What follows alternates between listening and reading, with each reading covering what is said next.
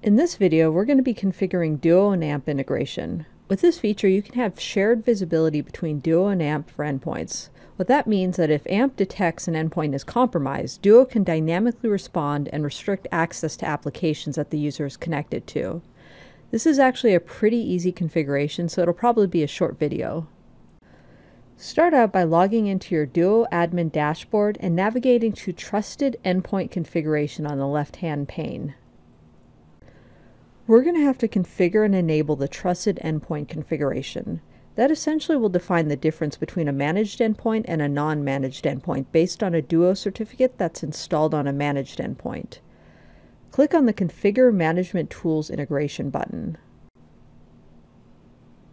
As you can see, I can configure the Device Management Tools on one tab and the Endpoint Detection and Response System on the other tab. I can't configure the Endpoint Detection and Response with AMP until I configure the Device Management Tools first, though. So I'll just go back to the other tab and add the Windows Enterprise Asset Management tool to start this configuration. And I'll keep the certificate at a 1-year certificate. And I'll scroll back to the top of the screen and click Change to enable this integration. And I'll click the View Configuration Summary button on the bottom just to view what I've changed. Now that that's set up, I can add another integration by clicking the Add Integration button on the top right-hand corner. I'll go to the Endpoint Detection and Response System tab and add the AMP for Endpoints integration. This will be very simple to do because what we'll have to do is create API credentials from AMP. So let's jump over to our AMP dashboard. In the AMP dashboard, navigate to Accounts and then API Credentials. What we're going to have to do is create API credentials with read-only access. I'm going to name these API credentials as Duo Integration. And after creating these keys, I'll copy the client ID and API key.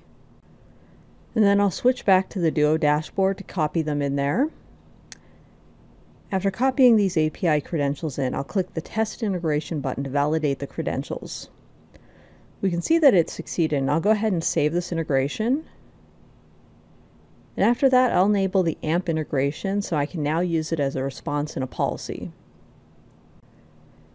Now if I go back to the Trusted Endpoints configuration and go to the Endpoint Detection and Response System tab, I can see my new AMP for Endpoints integration. I can now use this in my policies as well. Navigate to Policies in the left-hand pane and click New Policy to create a new policy. Under the Trusted Endpoints section of the policy, we can ensure that endpoints that AMP deems to be compromised will be blocked from accessing browser-based applications. And that's pretty much all there is to that. Thank you for watching my video on the AMP Duo integration.